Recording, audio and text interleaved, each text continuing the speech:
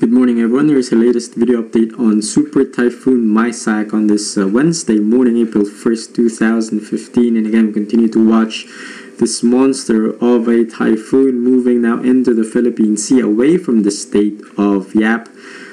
System has rapidly intensified overnight, reaching a peak intensity of, again, Super Typhoon Category 5 intensity based on the latest Joint Typhoon Warning Center's wind analysis. The eye of Maysak was last located approximately 200 kilometers northwest of the island of Yap, which is right over here, or about 1,280 kilometers east of the town of Borongan in eastern Samar, Philippines.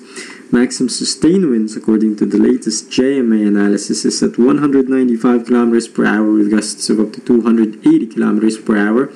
Meanwhile, the Joint Typhoon Warning Center is still very high wind estimates here, 260 km per hour sustained winds with gusts reaching as high as 315 kilometers per hour, again making Maysak a Category 5 Super Typhoon on their scale. Again, pretty big differences between JMA and JTWC, but still very high end on their respective scales. The system is currently moving west-northwestward at a speed of about 20 kilometers per hour. Maysak made its closest point of approach just north of Yap last night, bringing winds of up to 100 kilometers per hour near the island, around the island of Yap. Some of the atolls like Olithi and Face were hit directly by the eye, and we are still awaiting reports out of those region. Now the system is now moving into the Philippine Sea and is expected to enter the Philippine area of responsibility later tonight or perhaps early tomorrow morning. Pag-asa will assign the local name Bagyong Chedeng on Maysak as it enters the PIR. Looking at the infrared satellite loop, you can see that eye has remained very symmetrical, very circular here. Maysak actually underwent an owl replacement cycle, and you can see the cloud tops have slightly warmed over the past 24 hours. However, we are, especially the Joint Typhoon Warning Center, is still expecting slight intensification within the next 12 to 24 hours before beginning its forecasted weakening trend before nearing the Philippine Islands. Looking at the latest water vapor image out of the Western Pacific region, and two things I want to note here. The system is forecast to move again on a west-northwesterly trajectory as a mid-latitude trough, as you can see here, moving across eastern China, is forecast to slightly weaken the subtropical ridge that has been steering Maysak on a westward track. However, the influence on the subtropical ridge will not be as significant. So instead of missing the Philippines entirely, Maysak will turn on a west-northwestward track, perhaps making landfall here in Luzon by Sunday morning. Another aspect that is seen on this water vapor loop is you can see the clouds associated with Maysak ahead of the core. You can see it's fanning out, it's spreading outward. That is because of the strong upper level winds in this region.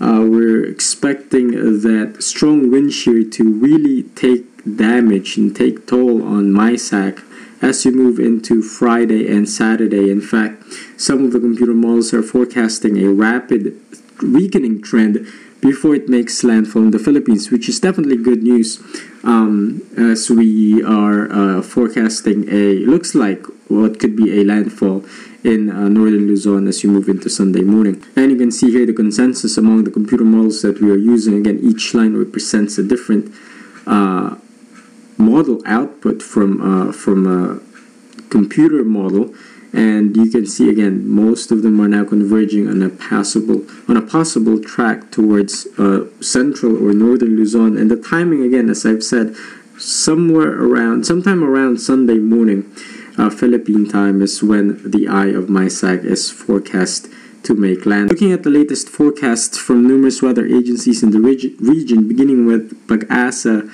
which has actually put out an official forecast even before the system has entered the PAR. You can see they are expecting a general west-northwestward trend, perhaps nearing the eastern end of the Philippines as you move into Saturday.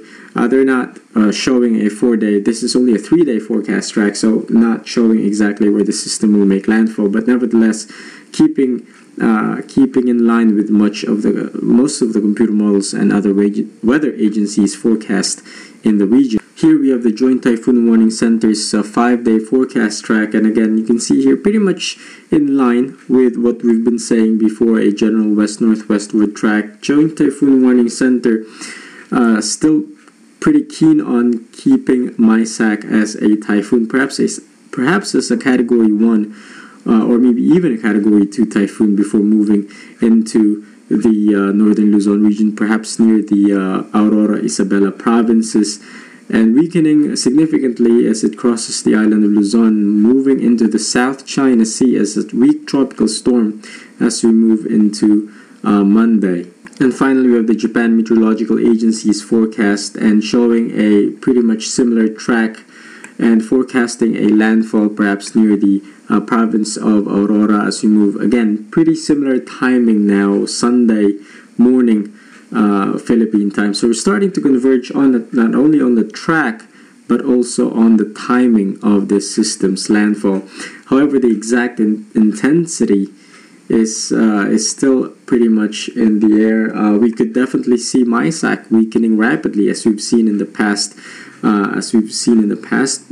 Storms that have moved across the Philippine Sea during this time.